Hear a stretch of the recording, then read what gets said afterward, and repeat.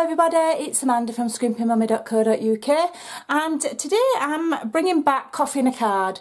I used to do it every Monday, excuse my coffee, it's half drunk, and I've decided I'm bringing it back. So every Monday now will be Coffee and a Card, and we'll just make beautiful cards. So without further ado, I've pre-cut my base. This is just an A4 sheet cut in half, so it's approximately 11.5 inches by 4 1/8, scored at 5 3/4.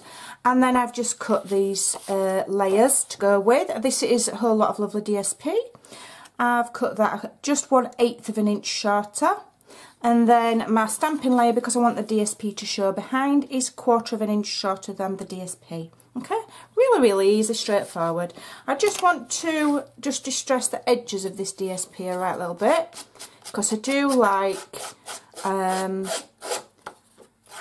kind of a shabby chic style, and I think you can add elements of it to Stampin' Up, most definitely. So I'm just going to distress that. I did once buy like a distressing tool, but if I'm honest, it wasn't very good. So I'm just using the edges of my scissors, and it does the same, very much the same job.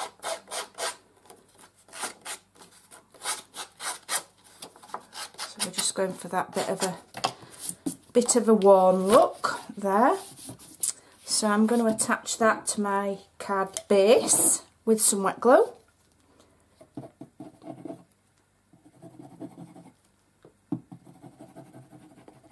There we go. Coffee and a Card is really popular with Stampin' Up demonstrators. It was thought up by the lovely Jenny McCormack, who is a British, well, a UK Stampin' Up demonstrator. It was her idea, and it's just basically gone viral. Everybody does Coffee and a Card. It's a great way for demonstrators that go out in the community to do classes to get contacts and, you know, get people crafting. But I'm a bit of a homebody. I don't leave my house unless I need food, and even then I'll ring it up if I can. So I do all of my work online.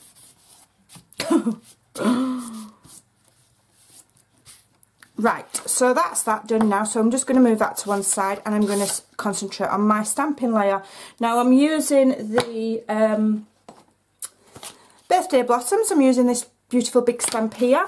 And we're going to be using the Thinlits, Lovely Words Thinlits, which cut these shapes out here. This is 2 of the 3. Okay, so first of all, I'm going to just dust my card, because I'm actually going to emboss. And then I'm going to colour with my aqua painters. So I get my, I don't want to get my card greasy because I've just dust buddied it, so I'll just bob that out of the way. Lots and lots of Versamark on there, nice and juicy. I never ever tire of embossing, never. It's just such fun. Right, so which way around do I want this now? I think I'm going to have it that way.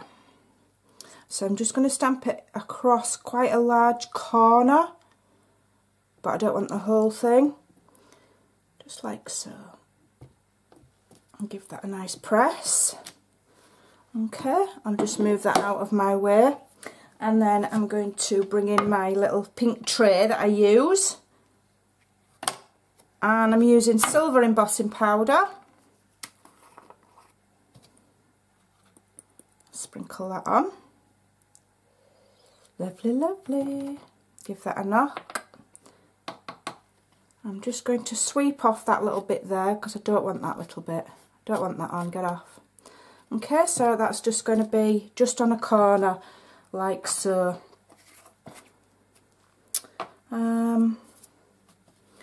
Let me just think. This is the sentiment that I'm going to use. I might emboss this as well. I'll just move that to one side a minute. So I'm going to use this, but I don't want all that oval. I do think that it's a bit too big for my design, but you can, you know, here you go. Just chop them off, and you've got a lovely word, just the words, like so. save that, might come in handy for something, you never know. So I think I'm going to have it like so, or like so. Just wondering if I've got room to have a bit of a stamp at the bottom as well. Let's have a look. I think I will. So if I have that there like that. Okay. Just buddy that a bit. Just leave my sentiment where in situ so that I know how much space I've got. A bit more of a dust. Okay. And then I can't ink it with the lid, Amanda. Ink this back up. Okay. And then we can do another kind of a stamp just there, but make sure we've got room for our sentiment. Okay. Just move my sentiment off. Some more embossing powder on there. Oops, don't want to knock off what I've already got on. So we'll have that like that. That's smashing. Right, let's just move that out of the way. Just knock that excess off. Right, so I'm going to heat set this now. If you want to turn your volume down, now is the time to do it.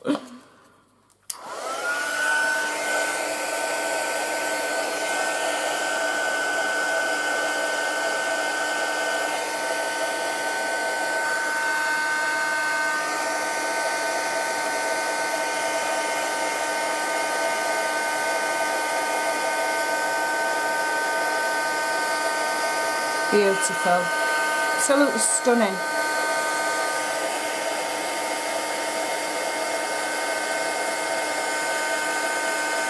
If your card warps, just go from underneath and it'll bend back.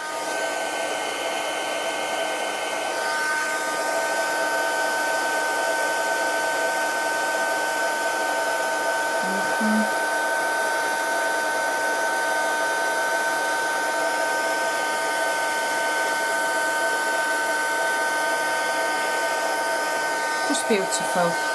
Right. Okay. Right, so I just need a green ink for the leaves as well, which I did forget. So I'm just going to give that a bit of a straighten it out a bit. The heat can warp the card a bit. It just depends. Sometimes it does, sometimes it doesn't. It might be me holding it a bit close. So let me move those out of the way. Right, so I'm going to squish my ink pad so that I've got this little pool of ink there. So there's my green. And then I'm going to squeeze Berry Burst. That one is Per Pizzazz. Oop, I want it open. Like so. I'll just move my sentiment.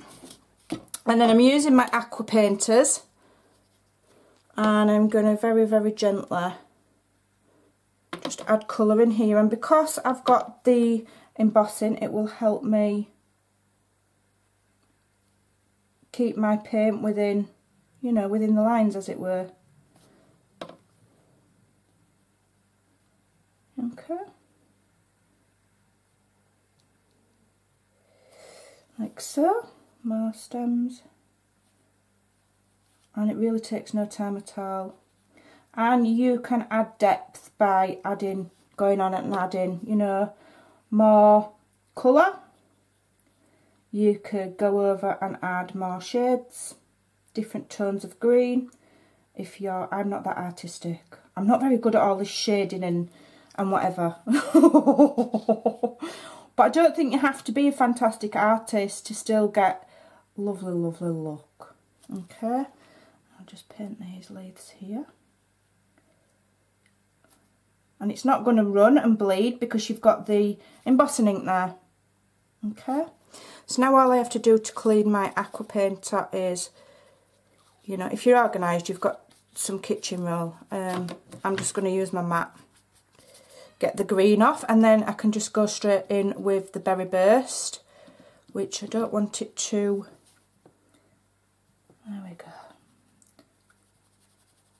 start at the corners and work your way out, you'll end up with different tones and shades. There we go. Beautiful. You know, and you don't even have to stay in the lines because it'll shrink off of the embossing ink. So if you've got a not very steady hand, it doesn't matter. Really doesn't matter at all. And then just go, if you want, just get some slightly darker, bit of a darker tone there, just dip it in. Just dip it in. Okay. And we'll turn it around and you're getting a beautiful effect. And all I'm doing is just literally water washing. That is it. Okay. It's very, very quick to do as well because, you know, you're not trying to be careful and you don't have to stay in the lines. So it's really, really good. But you're still getting that lovely watercolour look, which is what we want.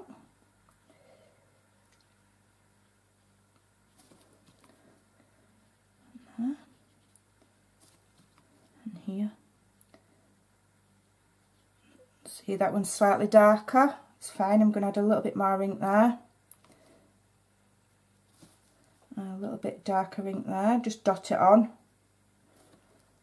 And then just round here, just dot it. And then it will spread in that water that you've already got on your page and you'll get different tones of colour. And there you go, it's good to go.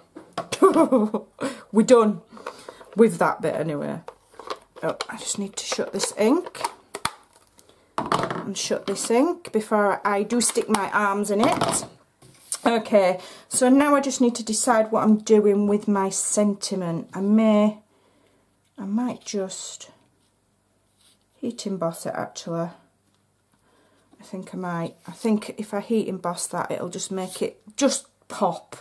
So all I have to do that is get hold of it, press it into the Versamark with my fingers. Won't do you any harm, it's only like sticky stuff. For the technical term, it's sticky stuff. Plenty on and give it a good press because you want it in the nooks and crannies. You know, lift it out. Bring my embossing powder back in. Give it a bit of a swish about.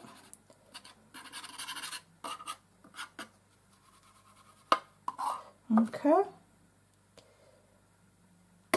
Now let me just find my tweezers. Just excuse me a minute. There we go. I do have some tweezers on hand for delicate jobs like this. I want plenty on. Right, let's turn it over and make sure it's all covered. Bit more. Okay, and then I'm just going to get hold of it there and bring it to my mat. And then I'm just going to try and hold it down, sort of in one of the loops. And then I'm going to emboss it.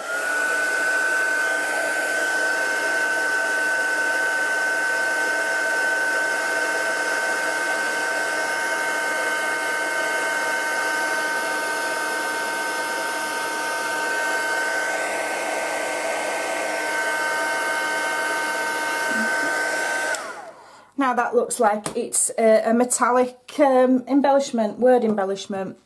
Stunning. Just going to make sure it's cooled. There we go.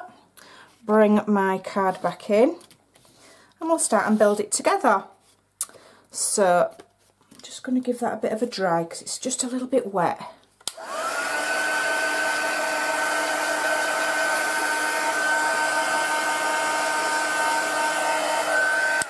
Okay, there we go. I'm going to use dimensionals, I think, to give it a bit of a lift. You might notice I go quite quiet when I'm concentrating. When I'm doing something that I find challenging, I often go quiet. Whereas normally I don't stop talking. Which, you know, is a bit of a fault of mine, but there you go. Okay, so we'll just remove those. Look at the state of my mat. It's a good job I've got a mat down, isn't it? But that's how you know you've been creative, when you've got a right old mess on your desk. If you've not got a messy desk, you're not trying hard enough. Okay. And I'm putting plenty on of the dimensionals. You might think, why is she using so many? But it's just because the cardstock that I've used has warped slightly, because it's not watercolour card. And so by adding loads of dimensionals, it will give my card support so that it goes back to being straight again. Method in my madness, always, always is. Okay, so I'm going to layer that up now onto there. And that looks lovely and straight again now because I've put plenty of dimensionals on.